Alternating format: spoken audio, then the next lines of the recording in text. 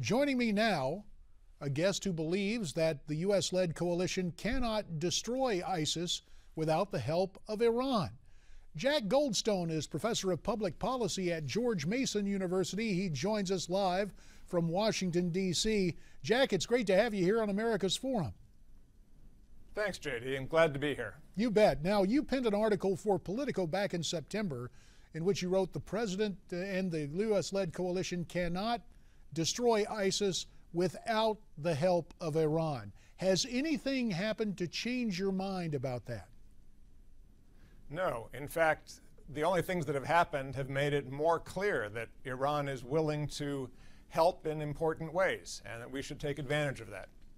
Well, we were just talking in the news, Professor, about the ongoing negotiations in Oman about nuclear capability with Iran. So it would seem very difficult on one hand to be actively trying to dissuade Iran on nuclear capability and at the same time trying to get them to help us with ISIS. Would you not agree that it would require superior brinksmanship to keep them from going nuclear and at the same time getting their help? Well, it's better to have good diplomacy than bad diplomacy, and it will require good diplomacy to manage the relationship with Iran. They are a large country, they are seeking their own security above all else, and they're not inclined to cooperate with the United States unless it serves their interests. And for that reason, we should not be cooperating with Iran in any way that does not serve our interests. But for better or worse, the rise of the Islamic State has created a situation in which, in many regards, the interests of Iran and the interests of the United States are aligned. They need the U.S. air support to help keep the Islamic State pinned down to the ground. We need the support of Iraqi troops and an inclusive Iraqi government. And frankly, the biggest supporter of the Iraqi government in terms of arms and guidance is Iran. So there's really no way for ISIS to really feel the full brunt of force from the air and from the ground unless Iraq, with Iranian support, and the U.S. are willing to work together.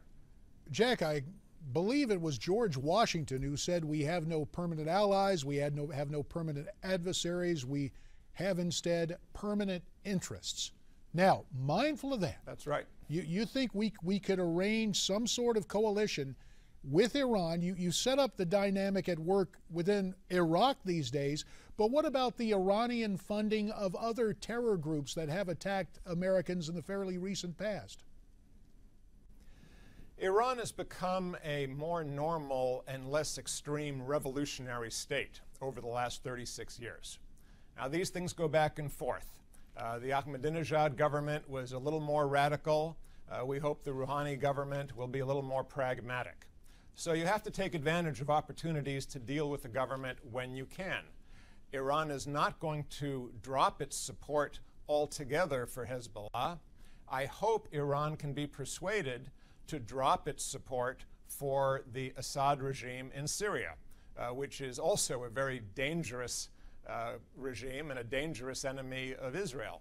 So we need to really, as I said, have good diplomacy and explore where Iran will seek limits in fighting for its own security and where we just have to accept that our interests will differ.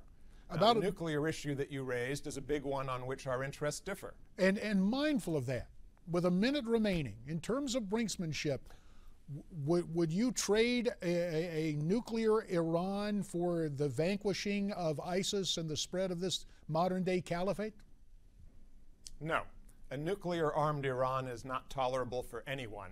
But that's not where the negotiations are. Iran wants to make a deal. They want to be in a situation where they are close but not in possession of nuclear weapons. In fact, almost all of the arguments are, do we accept a deal that leaves Iran 9 months away from having a nuclear weapon, 2 years away, 5 years away? And in this, we have to kind of make a deal that respects the difference, that if we create a situation where Iran has restrictions so that it can't acquire a bomb without another 9 to 12 months of visible work, then there's time to stop them if they start crossing that line. And time, so unfortunately, there's no way to allow Iran to have a bomb in their possession but we can create enough distance to create a safe margin for We us. will have to leave it there because our time is up. Jack Goldstone, thanks.